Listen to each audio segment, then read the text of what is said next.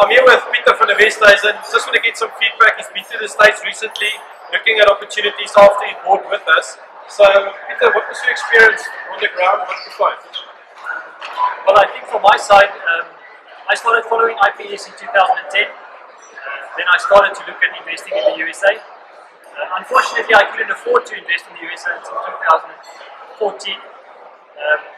So I actually took the advice of everybody and I bought property sight unseen. I bought a house in Covington. I also bought a stand in Griffin. Sorry for interrupting you. You bought a house cash?